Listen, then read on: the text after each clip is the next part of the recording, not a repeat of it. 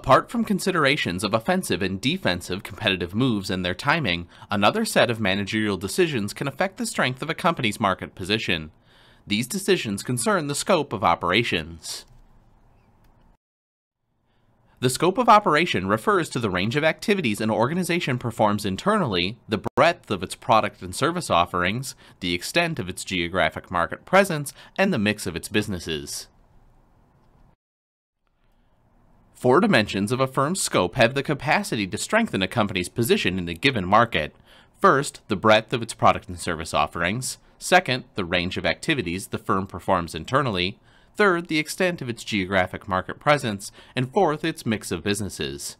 In this course, we discuss the horizontal and vertical scope decisions in relation to its breadth of offerings and range of internally performed activities.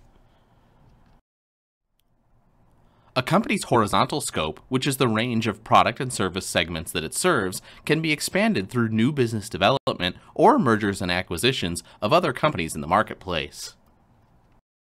The company's vertical scope is the extent to which it engages in the various activities that make up an industry's entire value chain system, from raw material or component production all the way to retailing and after-sales service.